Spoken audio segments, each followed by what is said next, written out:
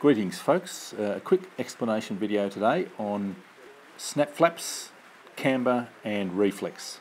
We all know what flaps are. That's when the ailerons both go down together, or the separate flaps or whatever, to slow the plane down or to create more lift. So flaps or flaperons is usually associated with a large movement, especially used on DLG gliders to act as air brakes, or on heavy lifting aeroplanes to provide more lift. That's flaps. Now camber is like adding just a tiny little bit of flaps, just a few millimetres, and what that does is increase the curvature of the airfoil, which gives more lift to the wing. Often used in thermal gliders, DLGs, things like that, just to give it a little bit more lift when you're in a thermal, enable it to fly slower but sort of climb in the thermal a bit more. Reflex is the opposite, that is lifting the ailerons up a little bit, and that reduces the curvature of the airfoil, makes the wing fly faster. With DLGs, when you run out of one thermal and you want to go looking for the other thermal, a bit more speed is often useful. So camber is a little bit of down flaps, reflex is a little bit of up flaps. Snap flaps is when you link that movement to the elevator.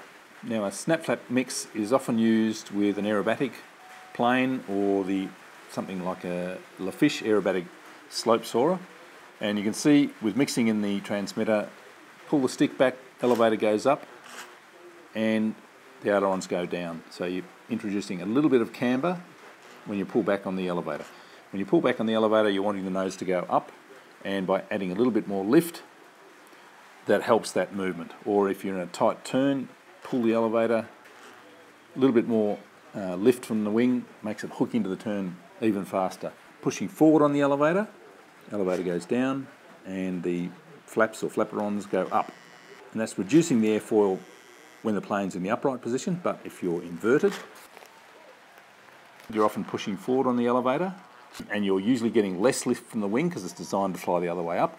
If you have snap flaps linked in with the elevator, pushing forward to hold the nose up, the flaperons or spoilerons actually are dropping down, so that's increasing the curvature of the wing when it's upside down. And that helps to fly inverted without having to use so much elevator. Now the way I use snap flaps usually is just to help with inverted flying. So I do a function X is greater than 0, which means that it only comes into effect when I'm pushing forward on the elevator stick, or the elevator input is more than middle position, I guess. And that means that the snap flap effect only happens when the plane's flying inverted and I'm pushing forward on the elevator stick.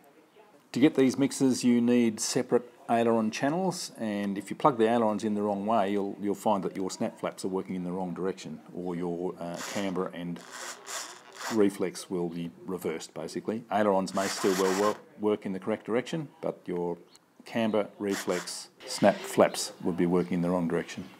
Now to program it up, I usually have my ailerons on channel 1 and channel 2. You have to change the weight to make them work in the correct direction. So I'm just going to add a line to channel 1, edit that line. Now for camber and reflex, I'll choose the left slider. There we go, that's the left slider. And I don't need that expo.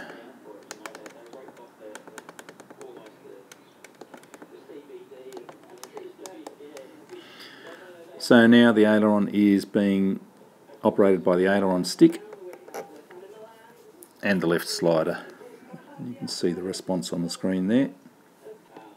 Now that's full movement. I probably don't want that much, so you would have to experiment with how much weight you put to that, maybe 15% or something like that. So I might drop that down to 15. That way I'll just get a little bit of camber and a little bit of reflex on the left slider. And I'll copy that down to the other aileron as well, and I know that I have to change that weight to be negative.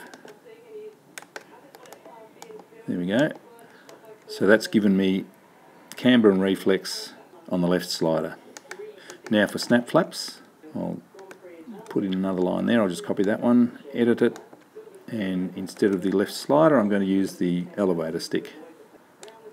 And again, you'd have to muck around with the weight to get it to work the way you want, but 15 will be a good starting point. And again, I'm going to copy that to the other aileron.